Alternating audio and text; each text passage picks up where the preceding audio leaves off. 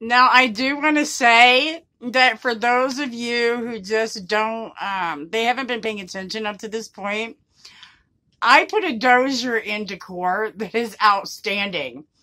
And the final draft, mm, mm, it lays everything out as to how we should do regulations for federally descheduling marijuana, specifically including safety issues, because, when you make the Rick Simpson oil, or, there's also the hash, if you don't know how to do this process correctly, you can blow stuff up.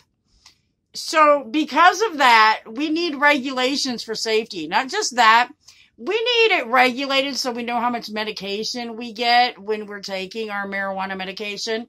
We need more testing done so that we know which medications marijuana interacts with, so we can understand better what it does and understand the side effects to it better. We also need more long-term testing, especially where kids are concerned, because they see a lot of promise, especially with epilepsy and Parkinson's, where marijuana is concerned. However, without the testing to back that data up, they're deadlocked.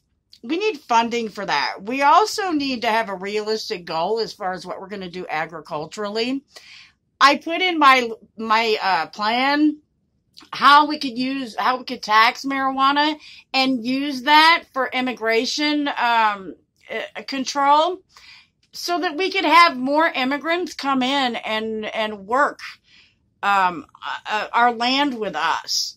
There's so much that I made suggestions for. Also for medical stuff as far as animal care goes. What we're supposed to do as far as labeling for food products and all kinds of other stuff. How we can get the FDA and the DEA involved. Because we still got issues with the marijuana, with addiction. And there's still some side effects to people that just shouldn't be on it. Especially when you start talking about the higher doses for cancer.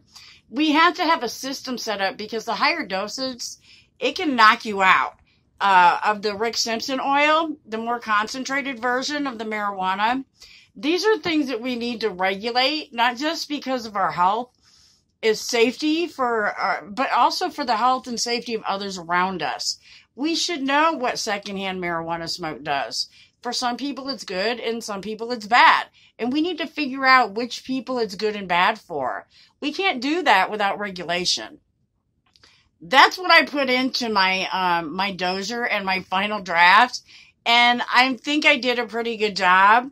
I hope I did. Everybody will see it soon. I hope.